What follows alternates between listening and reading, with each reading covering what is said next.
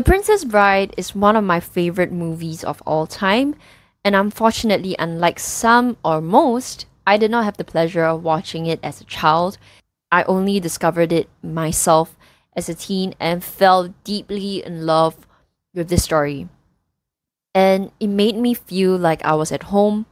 It made me feel like I had nothing to worry about, and it dragged me into a world that's so unlike my own and made me feel just like being in a homely environment where I have nothing to be afraid of. And so whenever I feel a little anxious or whenever I feel like I'm a little sad, The Princess Bride is one of the movies that picks me back right up and makes me feel like life isn't too bad. And so I thought, what are the books that I would like to recommend to these characters who make me feel so great? And what do I feel will suit them best? And hopefully you get some recommendations based on these characters that you love so much as well. So for our first character is Wesley, who is our character that is the farm boy who fell in love with Buttercup and went across the sea to seek his fortune and unfortunately died. Maybe. No. Anyways, the book that I like to recommend him is Red Rising by Pierce Brown. And this whole series, honestly, I think fits Wesley really well because Wesley is a brave character who would do anything for Buttercup despite the fear that comes behind it. And I think that matches our main character, Darrow, very, very well. And so the story of Red Rising follows our character Darrow, who is actually a Red. And in this society, they are differentiated by different colors, and he's a Red. And he's actually mining Mars. And why is he doing that? He's trying to prepare Mars for the future generations of people who will stay there, and so that they can live life, well, because Earth is not doing too great. And soon he realizes that actually he's been tricked and the government has been lying to him, and that all rates are actually the lowest caste in this system, and that the fact that he is actually essentially a slave and mining for Mars, and everyone is actually living great lives in different planets already, and that Mars is perfectly livable, but they're making use of them, to be essentially slaves. And you see how he joins a rebellion and goes against the odds of everything to be a gold, the highest member of the caste, and really push for what he wants in order to make sure that his loved ones are safe and happy, and all on the fact that his wife believed in this rebellion. So, in that case, he reminds me oddly of Wesley. I'm not the biggest fan of Red Rising, but I feel like it's an incredible series that is fast-paced and that most people will love. And I think Wesley will enjoy a story from Darrow's perspective. Yeah. And for our next character is Buttercup. And, strangely enough, there's a book already written about her.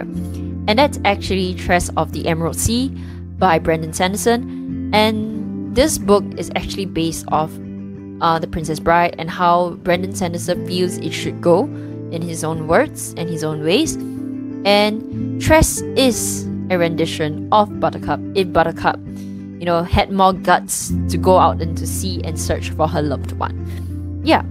And, Buttercup will see Tress and she will see her with a lot of admiration. It's not that Buttercup doesn't have agency per se, but, she likes it a little. But she's incredibly brave still in her own way because she lacks martial arts skills, or she lacks the ability to fight for herself and stuff.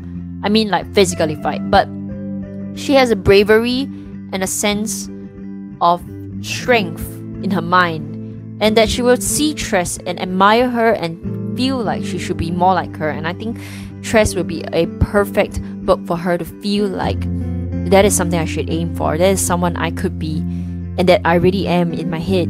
I just had to put it into action. Yeah. And Tress of the Emerald Sea follows Tress, who lives in this magical world, and her loved one too, her lover, goes out to sea to seek his fortune and mysteriously must have disappeared or died or something along those lines. And she feels like, hey, I'm not just gonna wait around for him to come home, or he may be dead, I do not know. I'm gonna out to search for him. I'm gonna make sure he's okay. And that's what Tress does, and that's what the story is. Yeah. And the next character is my favorite character, my own personal favorite character, who is Inigo Montoya. And the book I'll be recommending him is actually The Rage of Dragons by Evan Winter. You know why? It's because The Rage of Dragons is a story about a guy whose father dies because he got healed by some rich-ass guy, and he's like, I hate you. I'm gonna take revenge on my father's death. You killed my father, prepare to die. Who does that sound like? Inigo Montoya. And so Inigo Montoya will probably read his story and feel like this sense of passion towards him and feel like he should root for him, even though he doesn't make the most smartest decisions. He'll be like, yes, I get you. I get why you did that. I love my father too, and I want to avenge him. And so I totally support you and your story. And I think that's why it's the most appropriate recommendation for him. And the next character that I like to focus on is Fezzik, who is my second favorite character. He's our little soft, gentle giant. Even though he's huge, he's gentle, and he's cute. And the book I would like to recommend him is actually the entirety of The Lord of the Rings by J.R.R. Tolkien. Why?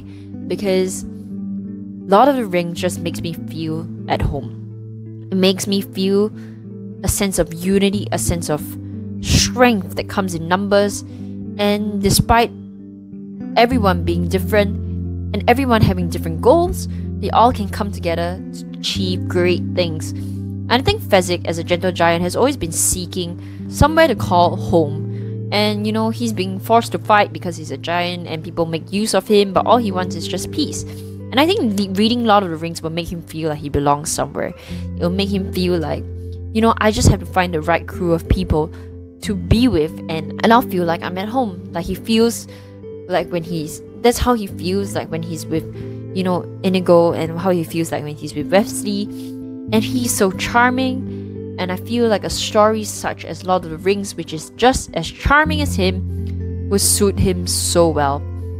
And the homeliness that it provides will make him feel like there's a society that he can belong to as well. Yeah.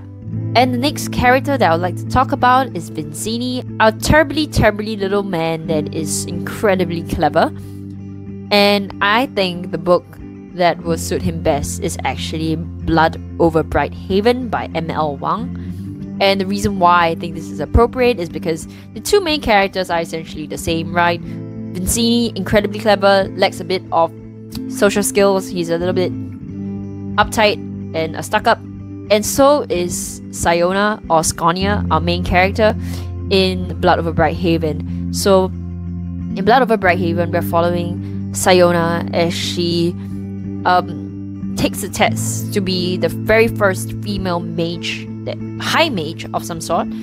And no one has ever done it before, so she's incredibly stressed, but she knows she's capable, and she's also a little bit stuck up despite all the challenges that are put across to her.